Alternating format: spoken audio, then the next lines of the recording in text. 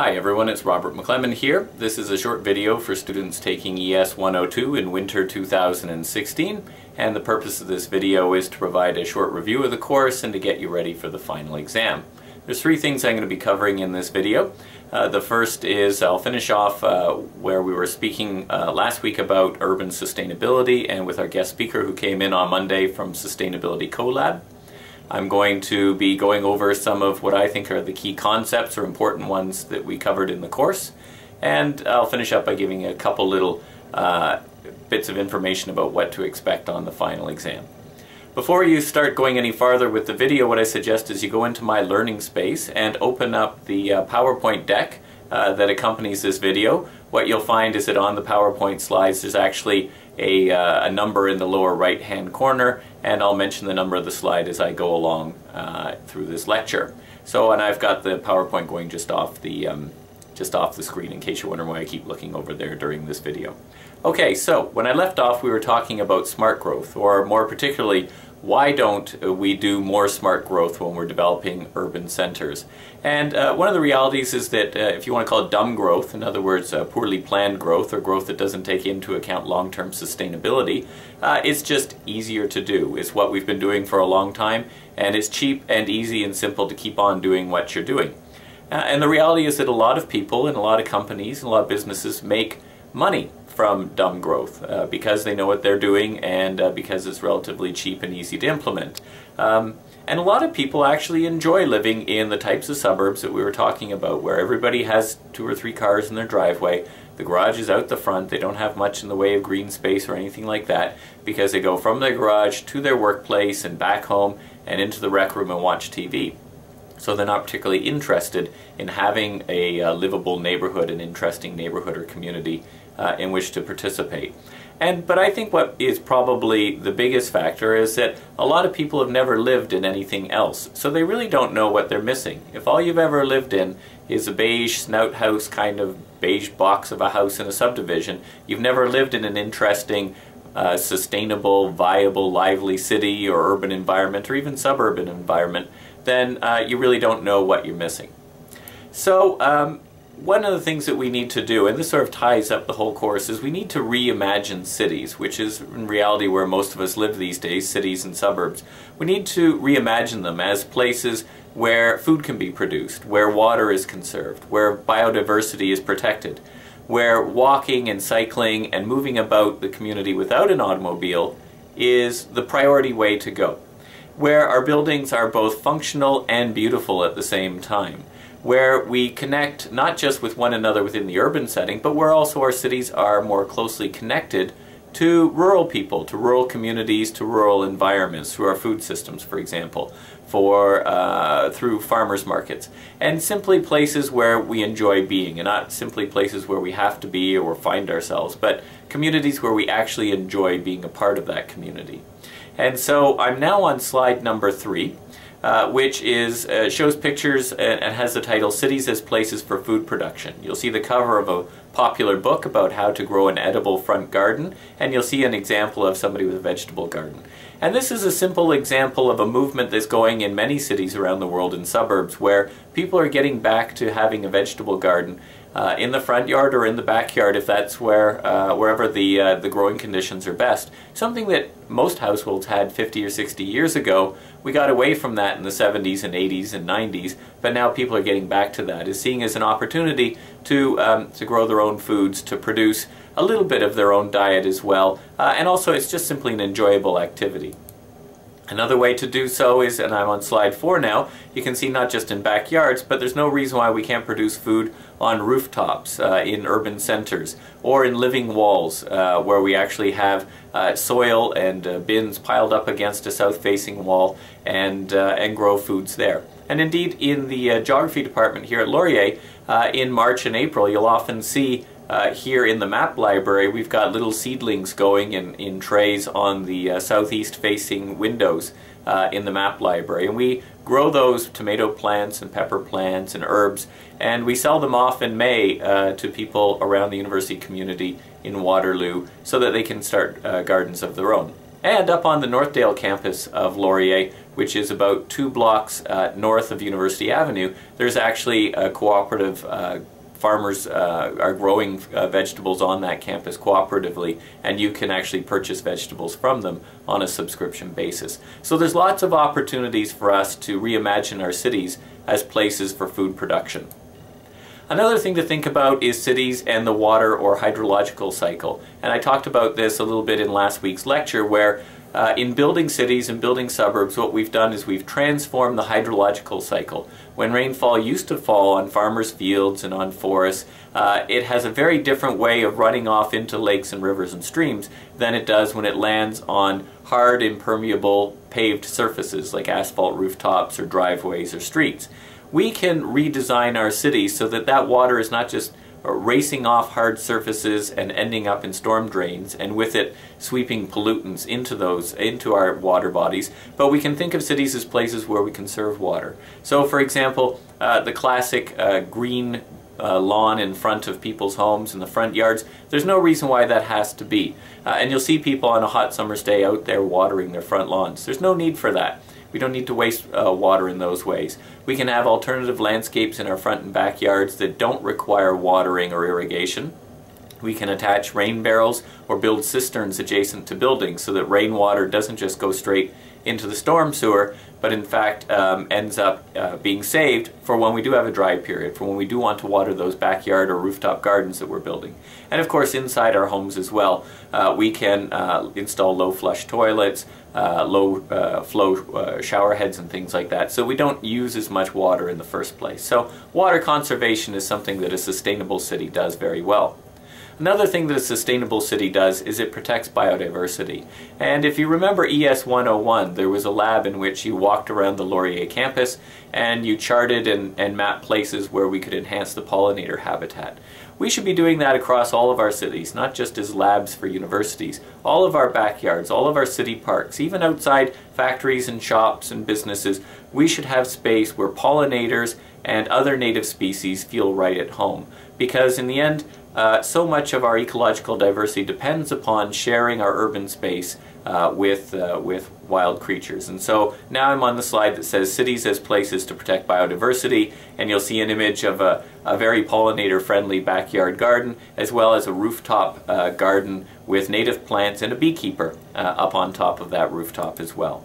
I'm now at slide 8, and I'm talking about walkable cities, and that is probably one of the key features of any sustainable urban center, is its walkability. In other words, do pedestrians, do cyclists, do skateboarders, do people pushing baby buggies, do they get first priority over the use of the urban space? There's no reason why they shouldn't. And the idea that came about in the 1960s and 70s, that cities should be dedicated first and foremost to getting around by private automobile, that needs to go, because it just makes no sense. It's not sustainable, it's not a good use of space, and it's a categorical sign of dumb urban growth. And so in this picture, what you see is Pearl Street Mall in Boulder, Colorado, one of the most livable, walkable, cyclable cities in North America. And so this is the actual core of the downtown center of Boulder, Colorado, and what you can see in this image are flowers, gardens, places to sit, open spaces. There's even a little climbing playground for kids to play, and there's no reason why there shouldn't be playgrounds right in the heart of our downtown centers. Why do kids' playgrounds need to be stuck only in schoolyards or in little bits of green space and parks that we stuck out of the way? There should be creative playgrounds for kids right on the main streets of our cities. That's what should take our priority, and not simply parking spaces and roads for cars to travel down. And as you can see, there are very viable businesses lining the sidewalks of this city, Boulder, Colorado as well. So we need to think outside of traffic and parking spaces. Another thing we need to think about is buildings. And in urban centers, you know, we have these ideas of what urban center buildings should look like. Tall skyscrapers made of either concrete or of glass and steel. There's no need for them to always be like that. Our architecture should be beautiful and functional. And on slide number 9, what you see is an image of a building in Vienna, which is actually low-income housing. This is the type of housing that people of low income apply for and that the city provides for them. And it's an old building that's been renovated by the architect Friedensreich Hundertwasser. And so what you can see is that you've got plants growing all over it, bright colors. Inside the building, each apartment unit is different and distinct and really architecturally beautiful. There's no reason why low-income housing, for example, has to be just a bunch of beige or cement apartment blocks. We need to, again, think of the artistic form of our cities as well as the functionality of them. And then on slide 10, you see a picture of the St. Jacob's Farmers Market just outside of Waterloo. And this is a good way that cities can connect or reconnect with rural populations and with rural environments and through our food supply. And so one of the great things that I like about Kitchener-Waterloo is we have two fantastic farmers markets. The Kitchener Farmers Market is a beautiful piece of architecture that reminds me of the old market halls in European cities, and the St. Jacob's one where farmers come in from the areas around the community selling everything from fruits and vegetables to crafts. This is a great way for you as an urban dweller to actually meet the people who produce your food and ask some questions. So if you're concerned about, you know, organic food or the use of pesticides in your food or the quality of your food, you go to a farmer's market and you speak directly to the producer and ask those questions.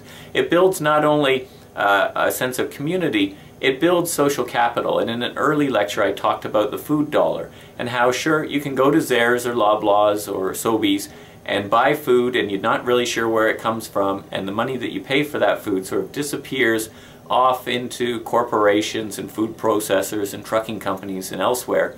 Or you can go to the farmer's market and pay the same amount of money for good quality food that's produced locally, and your food dollar stays in the community, stays in Waterloo region, and goes to support your friends and neighbors. So it's a great way for a sustainable city to build a larger sense of community. And most importantly, and I'm on slide number 11 now, cities should be fun. And in this picture, what you see is Canada Day outside Kitchener City Hall, right on King Street in downtown Kitchener. And people are having fun. There's people wandering through the streets, and there's things going on, there's market displays and so on. Why is that only on July 1st? Why is it not like that every single day of the year? Ask yourself, why on the other 364 days of the year is that area dedicated to traffic and to buses spewing pollution and very pedestrian unfriendly? Why is it like that? Why is it not a pedestrian zone all year round, much the way it is in Boulder, Colorado on Pearl Street Mall, for example? So cities should be fun places to be. They shouldn't just be purely functional.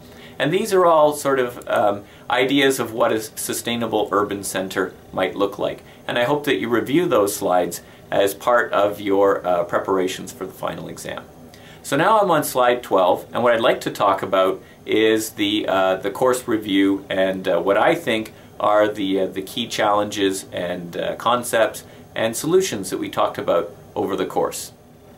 Over the course, I've been talking about a lot of different environmental challenges and the different sorts of approaches we could use to dealing with and resolving those challenges.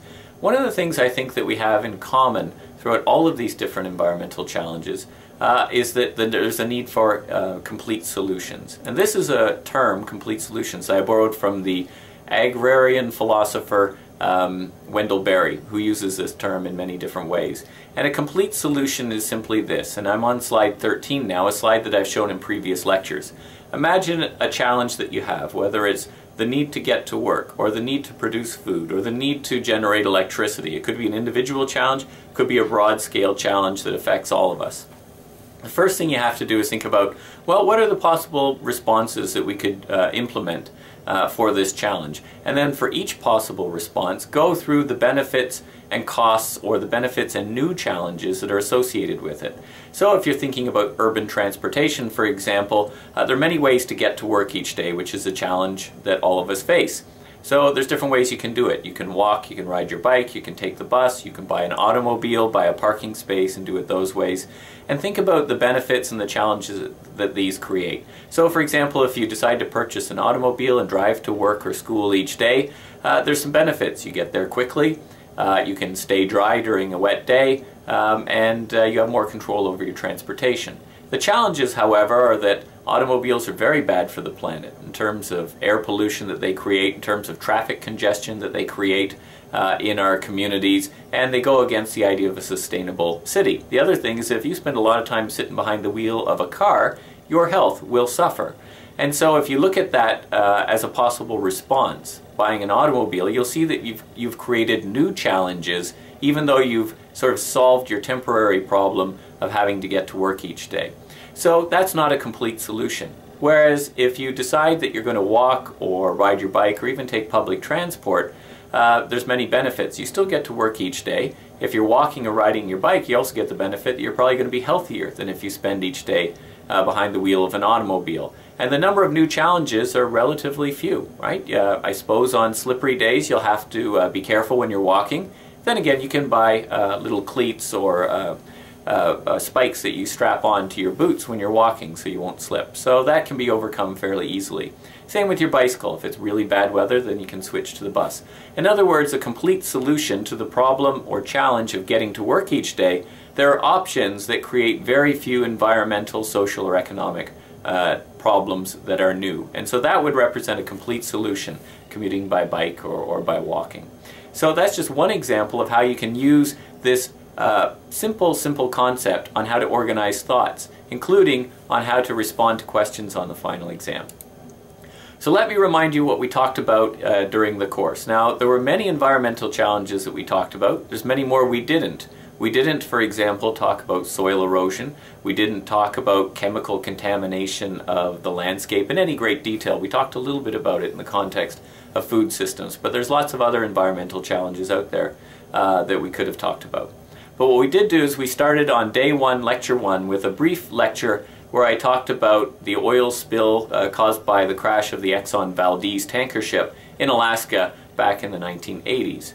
Now, there's a good example of something that happens on a regular basis, and I mentioned how oil spills are a very common phenomenon, not just from tanker ships, but also from pipelines and from rail transportation and other ways that we get oil from where it's produced to where it's consumed.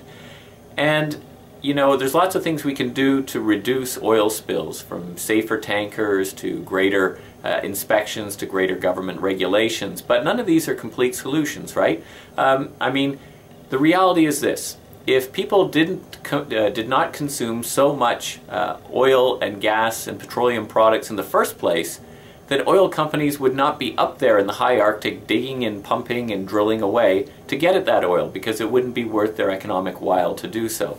So if we want to avoid having oil spills in fragile environments, a complete solution is to reduce our consumption of fossil fuels and move away to alternative energy.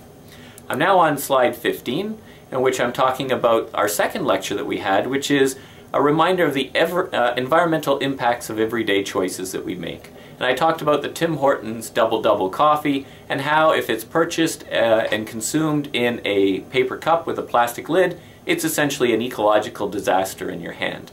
And so we went through and deconstructed all the different components in a double. And so the question becomes, well, we still want coffee, we still want a caffeinated beverage in the morning. What is a complete solution to that? Well, step one might be to buy your coffee from a shop that sells organic coffee, and we reviewed the reasons why organic coffee is preferable to the stuff that they stick in a Tim Hortons cup. And bring your own mug to that shop so that you're not creating unnecessary waste of the paper cup and the plastic lid as well.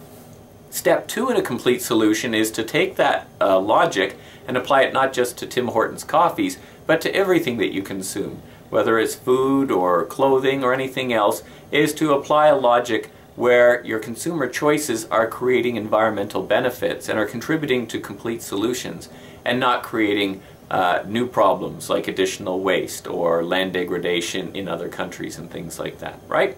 So there's some of the ways that we can implement complete solutions and avoid ecological problems to our everyday consumption choices. I'm on slide 16 now, which is labeled Global Problem, Global Action, and this was the first environmental challenge that we really got into in great depth in this course, and it was the problem of ozone depletion. And it was a problem that everybody around the world was contributing to, but especially consumers and producers in developed countries where CFCs and other ozone depleting substances were being used in large quantities. And a complete solution was found for this problem, and it's underway, and it's still underway to this day, which is the global community got together, negotiated a treaty called the Vienna Convention, and put into place a protocol called the Montreal Protocol. And through these international agreements, the countries around the world agreed that they were going to get rid of ozone-depleting substances and replace them with more environmentally friendly substances. And that has worked, and it is going on to this day. And so on slide 17, you actually see on the y-axis production of ozone-depleting substances on the y-axis, and on the x-axis you see from the 1990s when the process of the Vienna Convention and Montreal Protocol got underway, through to the mid-2000s. You can see that global ozone-depleting substance production declined steadily over that time. It worked, and if you review your notes from those lectures, you'll know why it worked. The second problem we talked about was greenhouse gas emissions. And in many ways it has similarities to the ozone depletion problem, but it has distinct challenges as well. And we don't have a complete solution underway yet. People have come up with ideas on how to reduce greenhouse gas emissions, such as both through consumption changes, encouraging people to use less greenhouse gases, but also through global treaties like the UN Framework Convention on Climate Change and the Kyoto Protocol. But these attempts to deal with greenhouse gases have not resulted in complete solutions. And there's two main reasons that we can boil it down to as to why it doesn't. One is that, first of all, the people who are most responsible for the problem, consumers in Western countries, that is, you and me, we create most of the greenhouse gas emissions around the world either directly through our consumption or through the processes that are necessary to make our consumption patterns possible. We create most of the problem, but we don't feel personally threatened at this point in time by the consequences of climate change. The big impacts of climate change, and the ones that we're seeing right now, are taking place, for example, in the Arctic, in the mountains, and in small island states and developing nations in other parts of the world. Your average urban or suburban Canadian really is not yet feeling the direct impacts of climate change, and so we don't have that impetus to want to go out and do something about it. Whereas with ozone depletion, scientists were able to say to the international community, if we don't take action now, there's going to be some serious public health risks in the very near future. And so that was a big enough catalyst for industries and for government to start dealing with the problem. It also helped that there were good substitutes for ozone-depleting substances. We were able to come up with new chemicals other than CFCs that could do the same job. Well, the challenge number two, and the second reason why we have trouble coming up with a complete solution for greenhouse gas emissions, is that fossil fuels are cheap and easy to use. And we enjoy too much the benefits that we get from them. You know, it is still cheaper and easier to buy a gasoline-powered automobile than it is to buy an electric automobile. And it's more convenient, quite frankly, to drive around in an automobile than it is to take public transit in North America. Especially because public transit in North America is not nearly as good as it could or should be. In Europe, where they have excellent public transit, not many people actually own a private automobile, or if they do, they own one, and it's a very small one with a very small engine because fuel's expensive and public transportation is cheap. So the two main reasons why we don't have a lot of action yet towards a complete solution on greenhouse gas emissions is that we don't feel the immediate urgency to do so in countries like Canada and the United States, and we get too many benefits so far from doing the things that we've already been doing. And so on slide 19, what you can see is that greenhouse gas emissions have been rising steadily, especially in the 20th century and especially since the 1950s. Current carbon dioxide levels in the air have increased over 400 parts per million, which is well beyond anything that we've experienced in the past several 100,000 years. So that will have long-term consequences for the planet, and we talked about some of the impacts and adaptations that will be necessary. Another thing we talked about was our energy use and our energy sources, particularly how we get electricity, for example, how we get transportation fuels as well. Again, the reality is that fossil fuels are relatively cheap and very efficient in terms of combustion. It's very easy to travel a long distance on a liter of gasoline, which, by the way, is still cheaper than a liter of Coca-Cola, a liter of Pepsi, a liter of even orange juice and things like that. And when you look at the environmental challenges that we talk about in this course, a lot of them are tied directly to our fossil fuel consumption. Whether we're talking about global warming, whether we're talking about air pollution, whether we're talking about acid rain or acid precipitation, the burning of fossil fuels is at the heart of it. Now there are some alternatives, and we talked about those. We talked about hydroelectric dams, we talked about solar power, we talked about wind turbines, we talked about nuclear power. Nuclear power is an example of a source of electricity that here in Ontario we've invested a lot of money in that source of electricity. And one thing that nuclear power plants do is they generate a ton of electricity in one place at one time, and once you get them going, they're very reliable. But they're not a complete solution to our energy needs. For example, what do we do with nuclear waste? We haven't really figured out a safe way of dealing with that. Some people are very suspicious about nuclear power, especially after the Fukushima disaster a few years back, where a nuclear power plant contaminated a large area in Japan. So when you think about our energy needs, neither fossil fuels nor nuclear energy provide a complete solution to our energy needs. So a lot of attention is going these days into alternatives, looking at other ways of generating electricity. And each one of them so far that we've come up with has its benefits and its limitations. And in the class I actually went through all the benefits and limitations of each one of these different types of energy. Wind energy is great so long as the wind is blowing. Turbines don't work when the wind isn't blowing.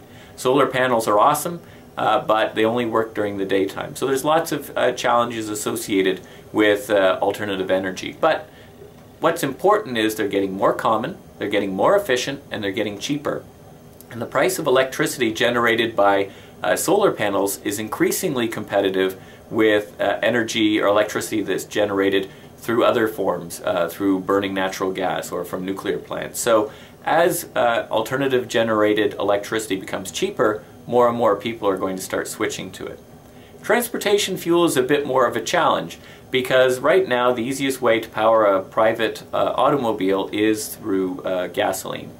There are electric cars on the market. They work very well. The challenge right now is that they're more expensive than gasoline-powered automobiles, and their range is limited. It's really difficult to commute from Kitchener to Toronto and back again using an electric car unless you have somewhere to recharge your battery in Toronto during the day. But that is changing. Battery power is getting better, and the efficiency of electric cars is getting better each year. So probably within the next 10 to 20 years, we'll reach the point where electric cars are a preferable choice to gasoline-powered automobiles.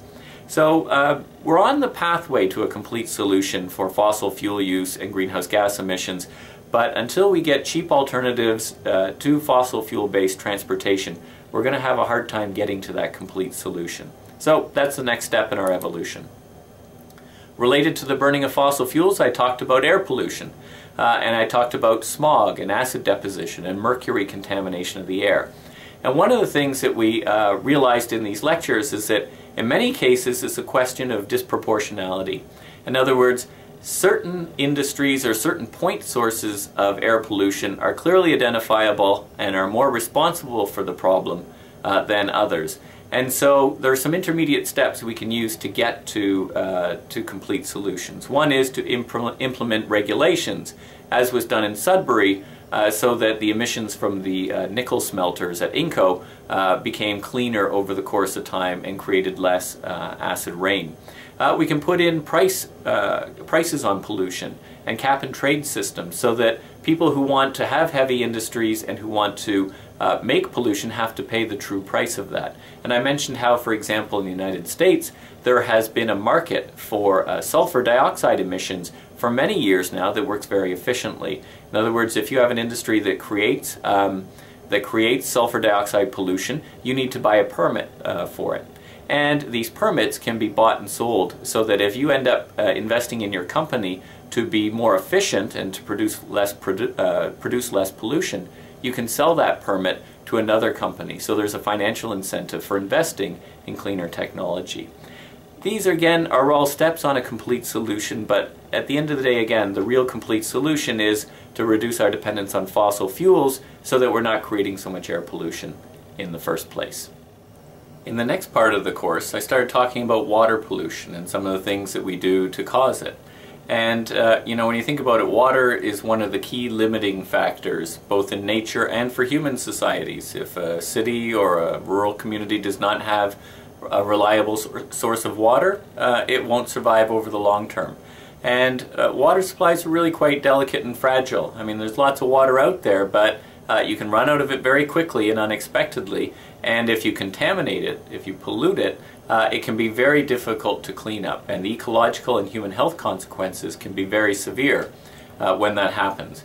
And so, for a complete solution for water, you have to start from the basic premise that if water is our most valuable resource, then we have to treat it as such. And yet, how many people actually think of water in those terms? So, in terms of coming up with a complete solution to deal with water and protecting water and avoiding water pollution, we have to conserve its use.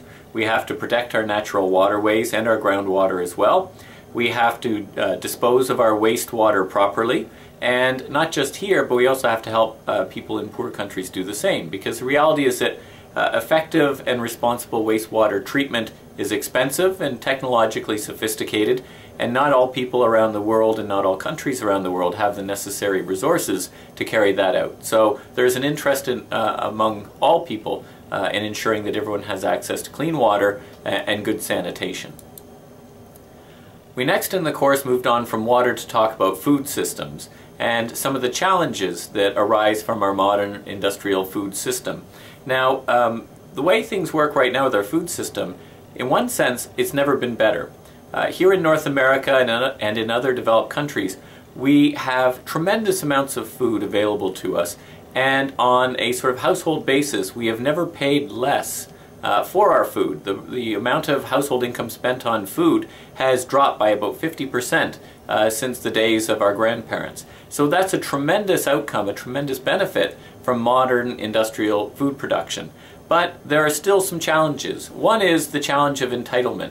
There are still people in this world who go hungry each day, who don't have enough food to eat, who don't get enough high-quality calories, and yet at a global scale we produce more than enough food to feed everybody well. So complete solutions to dealing with the global scale food challenges are ones that deal with the problem of social inequality and poverty. So in other words, more development-related issues than simply technological issues. The second set of problems or challenges that we have with the food system are problems of ecology. And I'm on slide 24 now if you're following along. And the problems of ecology are the impacts on water quality, on soil quality, on biodiversity. When we plant monocultures of nothing but soybeans or nothing but corn or nothing but coffee beans, that has impacts. Those monocultures do not exist naturally in nature. Nature does not tolerate monocultures for any length of time. So to make monoculture agricultural production possible, we have to add a lot of chemical fertilizers, chemical pesticides, chemical herbicides, and use a lot of machinery and burn a lot of fossil fuels. And so when we do that sort of agricultural production, we have negative consequences for the environment. So moving towards a complete solution in terms of our food systems means embracing more largely local food production. As I talked about earlier, in purchasing our food more and more, if possible, from local sources, from producing some of our own food in our backyards and in our green spaces in urban areas, and to be more open in our communications about what goes into our food, the quality of food that we're eating, and what we want out of our food system. So there's a lot of steps on the way to a complete solution to get to a sustainable food system. Related to that, and I talked briefly about this at the end of the food systems lectures, was how we get food from the oceans and from lakes, essentially our fish and our seafood. What's happening around the world is that we're rapidly depleting our global stocks of larger fish, and we're eating our way down the marine food chain. Where once we would eat large tuna and marlin and sailfish, we've depleted those species, so we're eating smaller fish species. And so what's happened is that we're changing the ocean's biodiversity. To compensate or to increase our production of fish and seafood, one of the ways we've been doing this is to increase maricultural production. In other words, fish farms, growing fish the way we would raise livestock or produce crops. And aquaculture is rapidly replacing wild-caught fish stocks in the global food supply, but it brings its own ecological problems, challenges related to water quality, to biodiversity loss, and we reviewed some of those as well. Then at slide 26, we're talking about municipal solid waste, which was one of the last ecological challenges that I talked about in the course. And one of the things that we saw very quickly, and you see this in your textbook, is that more than 75%, in fact more than 80% of the waste that we produce here in North America consists of material that can easily be composted or that can easily be recycled. So when you look at our waste stream and the pie charts that you see on this slide, 40% of the waste we produce is organic waste, food waste and things like that. Easily composted, easily diverted from landfills. The next big component of our waste stream is paper waste. Again, easily recycled, no need to landfill it. Same with plastic, same with glass, same with metal. Plastic's a little bit more challenging to recycle for a variety of reasons that we talked about in the class. But the point is that if you add up the organics, the paper, the glass, the metal, the plastics, that's more than 80% of the waste we produce. And it's all stuff that we can avoid landfilling, that we can avoid incinerating, that we can recycle and reuse. And yet when you look at our statistics, the average city, Waterloo Region for example, the average city in Canada only diverts or recycles about 50% of its waste. So we're putting way too much waste unnecessarily into landfills. So what we need to do is to come up with complete solutions, and they all start with reduction and reuse and recycling, those 3 R's that you were taught back in grade 3. We still don't do a very good job of that. We need to get on with it. And now I'm at slide 27. I'm sort of coming full circle now to what I started this video lecture with, which is the question of sustainable cities.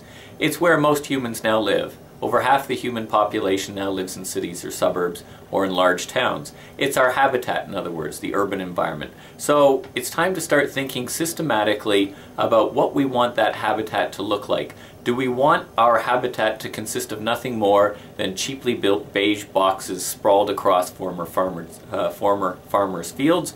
Or do we want it to be the kinds of planned communities, the kind of sustainable communities where it's fun to live, where we get around easily on our own 2 feet, on bicycles, where we know our neighbors, where we can have fun without having to hop in the car and drive across town? So do we want to go towards the sustainable cities? So the take-home message from this course, the final thing that I want to get across is that the world's environmental challenges, whether they're at a global scale or at a local scale, they demand complete solutions. Sticking band-aids on problems and stopgap solutions aren't going to solve the world's environmental challenges. And complete solutions start with intelligent people like yourselves making intelligent decisions on a daily basis, and not simply saying, well, the government needs to do something or people need to be better educated about the environment. We know that stuff. But complete solutions to the world's environmental challenges start with people like you and me on a daily basis making intelligent decisions about our consumption patterns and what we want the world around us to be like. So the challenge for you leaving this course is, what are you going to do about it? What's your future going to look like? And I encourage you to take control of that future. So that winds up my review of what I think were some of the most important concepts and topics that we talked about in the course. I would of course ask you to review your course notes and to reread the textbook chapters more carefully in preparation for the final exam. That'll be essential. I'm on slide 29 now in the PowerPoint pack, and it talks about the final exam and its components. There's going to be 10 multiple choice questions, and there's going to be 12 short answer questions on the exam. Of the short answer questions, you can pick the 10 that you feel most comfortable answering. And the multiple choice and the short answer questions will be based on content that we've covered since the midterm test. So stuff that happened before the midterm test won't be tested on those 2 parts of the exam. The end of the exam, or the third component of the exam, is one long answer question. And what I'm going to do in that question is give you a real-world environmental scenario, something that's actually taking place right now that was in the news in the last couple weeks. And I'm going to tell you about that scenario, and you're going to have some options on what you think ought to be the responses that we take. Now there will be no right or wrong answer for this question. There are many possible opportunities that emerge from it, and many possible ways or avenues that you might take to answering the question. The key thing to succeeding on this question is to make sure that you use details in your answers. So don't just answer in generalities about, well, the government ought to do something, or we need to educate people. Talk about specific details from concepts that you learned in the course, with making connections to other environmental challenges that we talked about in the course and how those were solved. And so in other words, give me details. Use this as an opportunity to really show off what you've learned from reading the textbook and from taking the course. Try to wow us when we're grading your exams. Try to wow me in terms of, look at, how well I can dissect this problem and deconstruct it, think about it in a systematic fashion, and offer some genuine solutions to the problem. So it's your opportunity to shine, in other words. So that pretty much wraps up my final lecture, which is by video for this course. I really enjoyed this course. I hope that you've enjoyed coming to class and doing the labs as well. And if you get a chance to say hello to me on campus over the course of coming years in your academic career, please do so. Thanks a lot, and good luck on your final exam in all your courses.